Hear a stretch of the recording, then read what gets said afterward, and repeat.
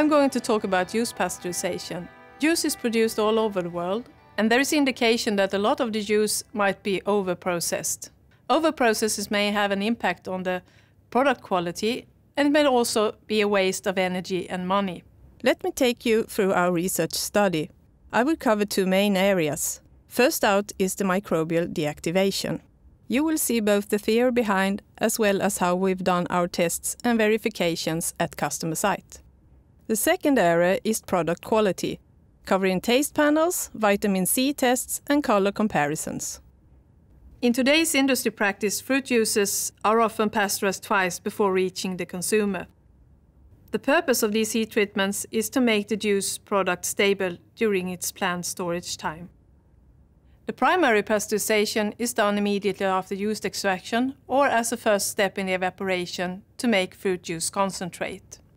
The main purpose is to inactivate enzyme from the fruit. The activation of enzyme is done at 95 degrees to 98 degrees for 10 to 30 seconds. During inactivation of enzymes, microorganisms are also killed, making the juice or concentrate commercially sterile. A second pasteurization is often done prior to filling juice into consumer packages. This second pasteurization is done to kill recontaminating microorganisms. Not from concentrate juice might be recontaminated during bulk storage, and juice that is made from concentrate might be recontaminated during reconstitution with water. Tetra Pak's current recommendation for the heat treatment of the second pasteurization for juice, nectar and still drink with a pH of less than 4.2 is 95 degrees with 15 seconds holding time. Can the heat treatment in the second pasteurization of juice, nectar and still drinks be reduced to save energy and reduce carbon footprint? Is it then possible to reduce the heat treatment, avoid the overprocessing and the waste of energy and money? Based on microbial killing data from literature and experience, it would be possible to do a reduction of the heat treatment in the second pasteurization.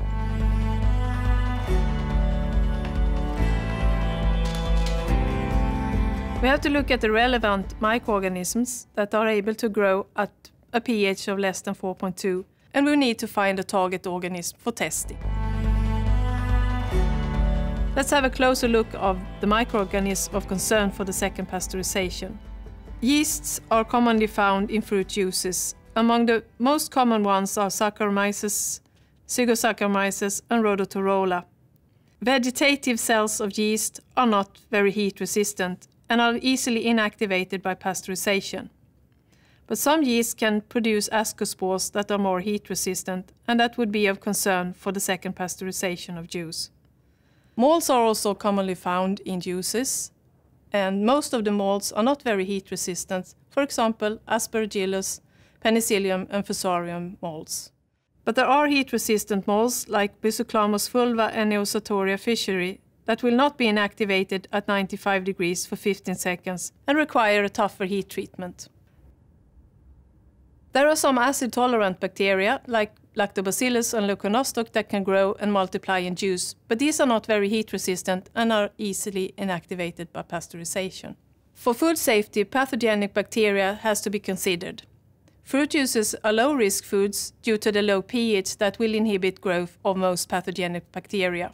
But some pathogens can survive for a certain period of time even if they cannot multiply. For example, Salmonella, Listeria and E. coli 0157H7. To secure food safety, pasteurization conditions should never be lower than the milk pasteurization of 72 degrees for 15 seconds, which is sufficient to destroy pathogenic microorganisms. Some bacteria can form heat-resistant spores that will not be destroyed by the current heat load of 95 degrees for 15 seconds. Most bacterial spores will not grow in high-acid products with a pH of less than 4.6. But some acid-tolerant bacteria that produce spores are able to grow at low pH. For example, Alicyclobacillus can grow at a pH of 2, Sporolactobacillus can grow at a pH of 3.5, and there is a group of bacteria that can grow at a pH of 3.8. For this latter group, a growth study was conducted at Tetra Pak to verify the minimum pH for multiplication. In the test showed no germination and growth of any of the tested species at a pH of less than 4.2. There is a theoretical possibility to reduce the heat treatment of 95 degrees for 15 seconds in the second pasteurization. There are some very heat-resistant organisms that cannot be inactivated with today's heat treatment for the second pasteurization if present in the concentrate, so these will demand a higher treatment than the 95 degrees for 15 seconds. Based on the heat resistance mentioned before and the growth tests with bacterial spores, ascospores of the yeast Saccharomyces cerevisiae were chosen as target organisms during the inactivation tests. The ascospores of yeast is heat resistant but are destroyed at 95 degrees for 15 seconds. They are commonly present in juice and they are commonly used as the target organisms for the processing of fruit juices.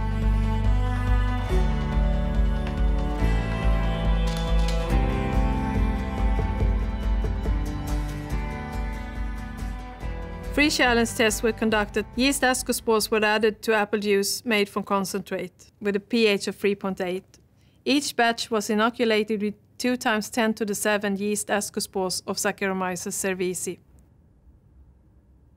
The juice was processed at the Product Development Center in Lund at 3 different temperatures: 65 degrees for 15 seconds, 72 degrees for 15 seconds, and 80 degrees for 15 seconds.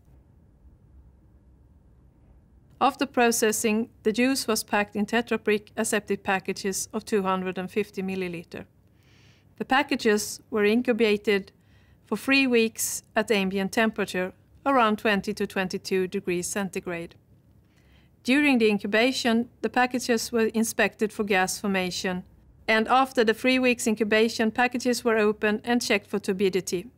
Gas formation and turbidity is a sign of growth of the test organisms. Packages with gas formation and turbidity were streaked at OSA agar plates to confirm growth of the test organism. At 72 degrees and 80 degrees for 15 seconds, all the packages were commercially sterile. And at 65 degrees for 15 seconds, all the packages showed growth of the test organism. And the results of the challenge test confirmed the theoretical calculations based on killing data found in the literature and show that it is possible to reduce the heat treatment of use to 80 degrees with a 15 seconds holding time.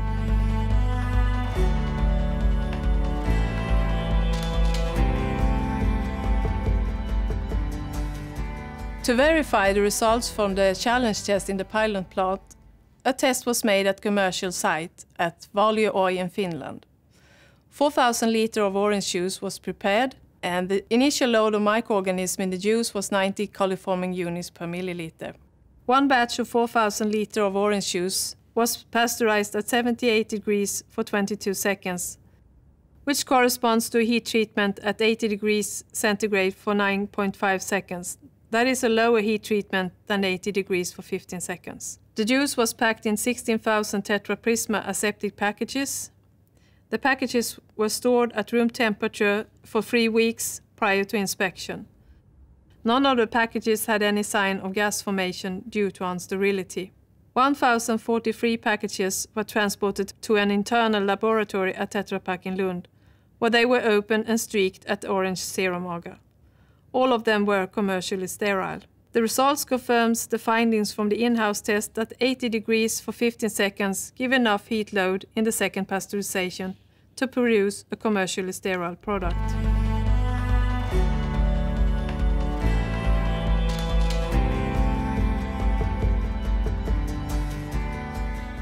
So can we give new process recommendations for the second pasteurization of juice, nectar and still drinks?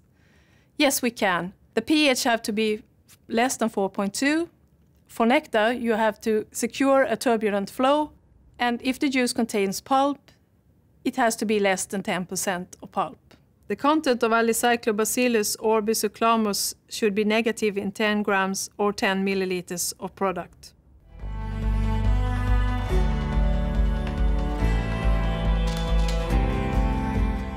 Is there an impact on the product quality by lowering the temperature of the second heat treatment? And is it also possible to increase delta T to increase the flexibility in design of heat exchangers for juice processing. The current recommended delta T for juice is 5 degrees centigrade. An increase of delta T would gain flexibility at capacity changes and more flexibility during heat exchanger design. To find the answers on delta T impact on product quality, tests were made in a pilot plant. 5 different batches of orange juice was prepared. The orange juice was heat treated at 80 degrees and 95 degrees for 15 seconds, with delta T ranging from 3 degrees up to 25 degrees.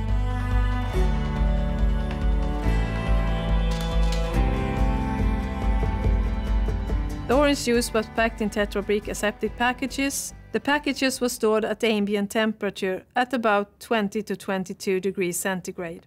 And during the storage, evaluation of taste, visual appearance and vitamin C content was made.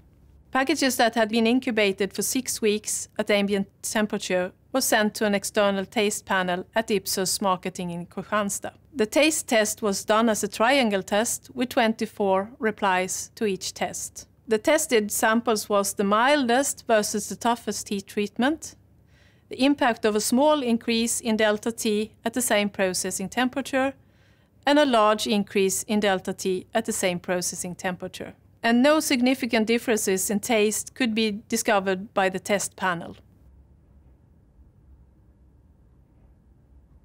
An internal test evaluation was also made, immediately after production and once a month during the 6-month storage time at ambient temperature. Also, these tests were done as triangle tests, and it was the mildest versus the toughest heat treatment that was tested. No difference could be detected between the different samples. So our conclusion is that neither decrease in processing temperature from 95 degrees to 80 degrees in the second pasteurization, nor an increase in delta T had any impact on taste of orange juice that is made from concentrate. Is there an impact of the process temperature and the increased delta T on the vitamin C reduction? Normally, vitamin C decreases due to oxygen transmission through the packages and anaerobic degradation. The vitamin C content was analyzed by HPLC at Eurofins after 3.5 and 6 months of storage. Our conclusions are that there is no difference between 80 degrees or 95 degrees heat treatment. There was also no difference between the samples produced with low delta T or with a high delta T.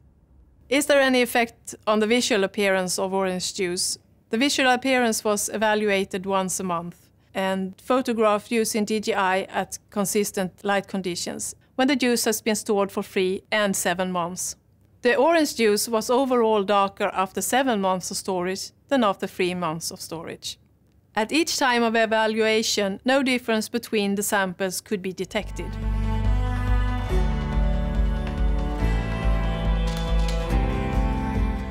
Our conclusions are that heat treatment reduction from 95 degrees for 15 seconds to 80 degrees for 15 seconds will have no negative or positive impact on product quality of orange juice made from concentrate. A delta T of orange juice from concentrate can be increased from 5 degrees centigrade up to 25 degrees centigrade without affecting taste, visual appearance or vitamin C content.